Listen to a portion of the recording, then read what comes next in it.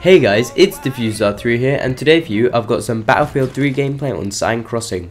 The gun I'm using is the AUG 3, and I gotta say this gun is really nice to use. If you haven't used it already, go and try it out, you'll do really well, and yeah.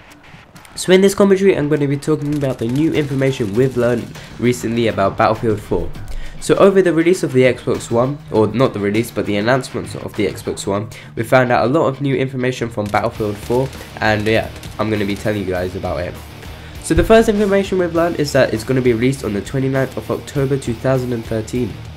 Now this release date is going to be pretty cool because we're going to be getting it earlier than the Call of Duty franchise. The Ghosts, I think Ghost is coming out sometime in November, and also the Xbox One and PS4 are coming out a bit later. So yeah, to keep us going, we're going to get Battlefield 4 before all of them, so hopefully we'll get more people on Battlefield 4 because they've got nothing else to play.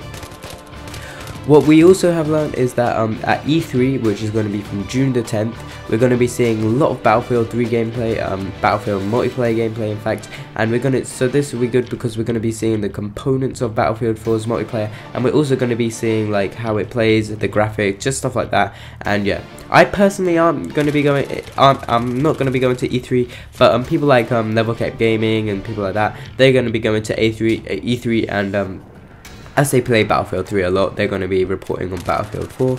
So yeah, we're going to be seeing a lot of Battlefield 4 stuff from them, so yeah, you should really check them out. Another thing we've learned is the new map pack is not actually going to be called Drone Strike for Battlefield 4, the first one.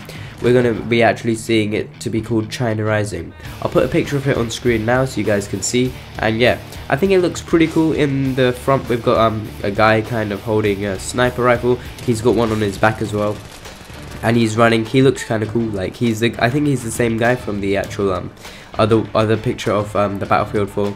We've also got a tank in the background, and in the sky we've got 3 drones. These drones I think might provide UAV support, or they might just be like the C-130s like we've seen before.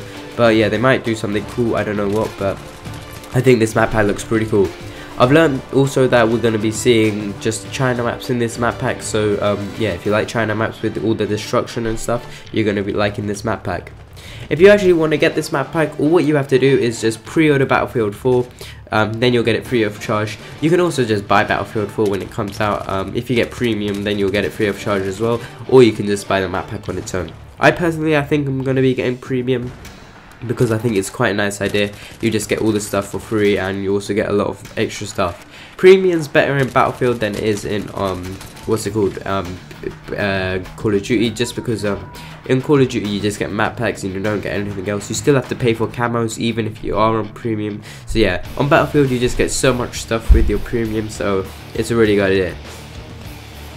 So anyway guys, if you want to leave in the comments your thoughts of what this new news is bringing to Battlefield 4, whether you're going to actually be getting Battlefield 4 and on what system, and yeah. I actually haven't pre-ordered Battlefield 4 yet, just because I don't know what system I'm going to be playing it on. I probably will be playing on either PC, Xbox One or PS3. I don't know which one yet, but it'll be one of those 3.